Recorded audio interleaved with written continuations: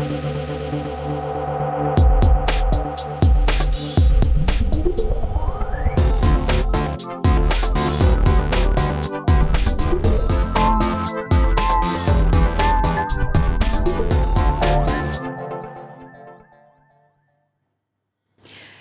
and welcome to all of you. You're watching Tech24, France 24's Tech Show.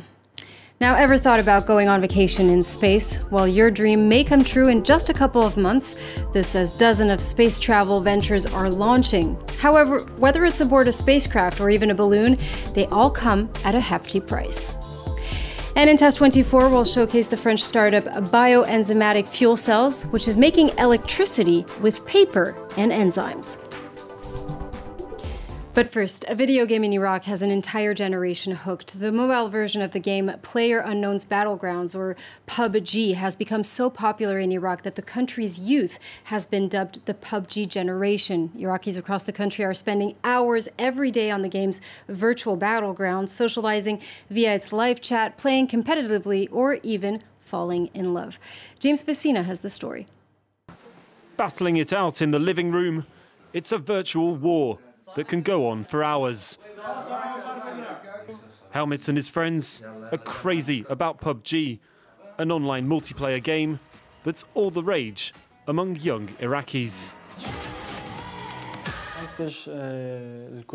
I began playing several years ago, but getting access to internet isn't as easy as in other countries. The teams we compete against have a much better connection. While 4G is slowly being rolled out, many homes in Iraq only have electricity for a few hours a day. Half of the country's 39 million strong population has a mobile phone, and 3/4 of them use it to connect to the internet. So for Haider Jaffer, it's a no-brainer. The market potential for mobile phone games is huge. 10 years ago, he considered setting up an esports federation for the country. Today, thanks to a change in mentalities, he's now at the head of it. When we'd go to the Minister of Sports and tell them about esports, they didn't get it. But after they saw so many people gaming on their phones, they started to take it seriously. And when they saw the number of subscribers on YouTube and the millions of views, they realized it was worth investing in. In a country that's been torn apart by conflict for decades, this appetite for warlike video games can sometimes be frowned upon. For some, it incites violence, and 2 years ago, lawmakers tried to have it banned. But their mission failed. Now, 2021 looks to be the first year that commercial tourists travel to space. A childhood dream come true for some and a scientific and commercial miracle for others.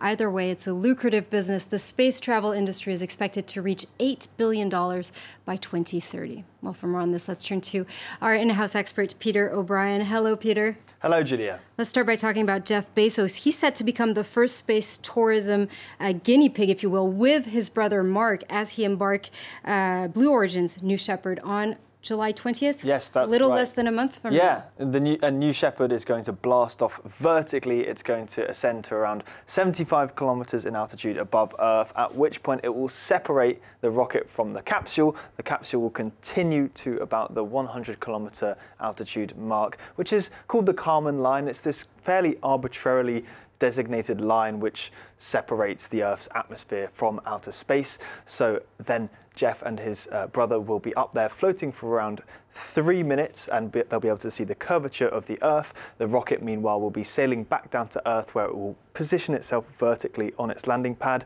after which the pod will come back to Earth, use retro thrusters to slow itself down, and 3 big parachutes as well. The hatch will open, out will come Jeff and his brother Mark in the desert.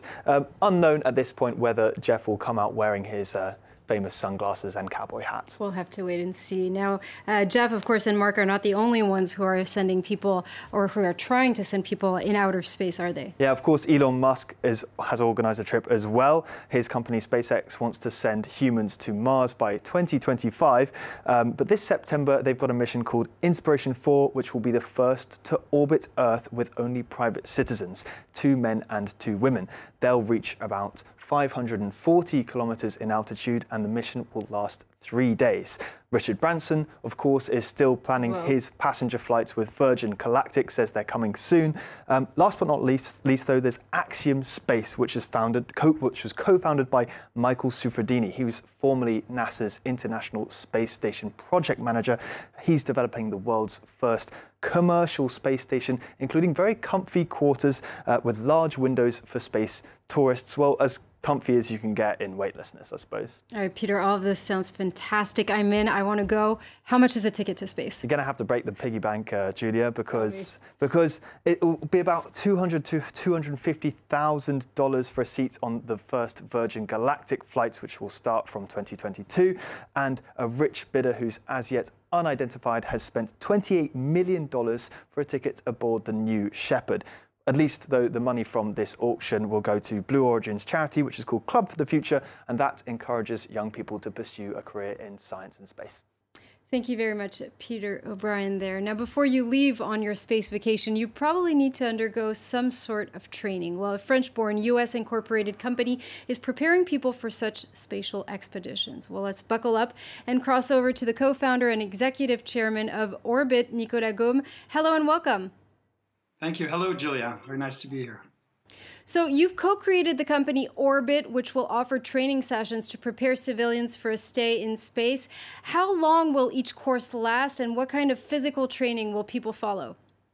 So you have a variety of space experience. Suborbital flight for a few minutes in space, down to orbital stay where you have multiple weeks. So obviously, suborbital requires a few days and weeks of preparation, whereas longer stay requires months and sometimes years.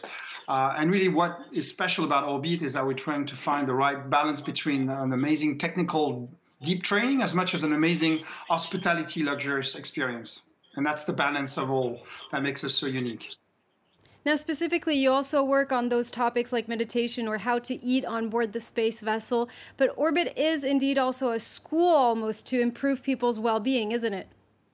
Yes. I mean, most of the training that exists today is done for professional astronauts. It's extremely rigorous, but very military in a way. So we felt it was important to consider the space travel holistically and look at the way you're going to live the experience, how it's going to change your point of view on Earth, on yourself. So to us, it's very important part of the program to prepare you mentally, spiritually. Now, do these courses end in a certificate that is perhaps accepted by other companies such as Blue Origin, SpaceX, or even Virgin Galactic?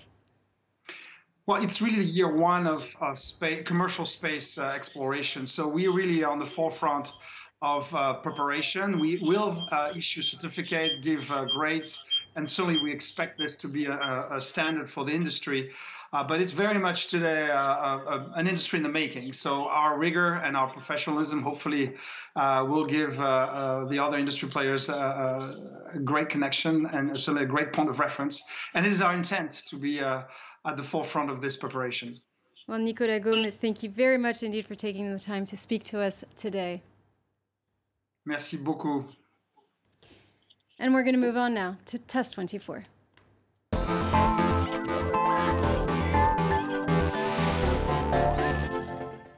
This week on the set of Test 24, we're showcasing a French startup from Grenoble. It's called BFC. It stands for Bioenzymatic Fuel Cells, and this has the potential to be truly revolutionary because it's generating electricity simply using paper and enzymes, Peter. That's right, Julia. It may not look like very much, but this small, thin device made almost entirely of paper is actually a bio-battery, which means it can generate electricity using just the enzymes in its paper, transforming oxygen from the air and sugars, both natural substances, of course, into electricity. It's entirely biodegradable and doesn't use any metal or polluting fuel to create this energy. So to charge it, all you need is just a drop of liquid, any liquid with glucose in it. So that could be sugar water, or it could be a bodily fluid like blood or sweat.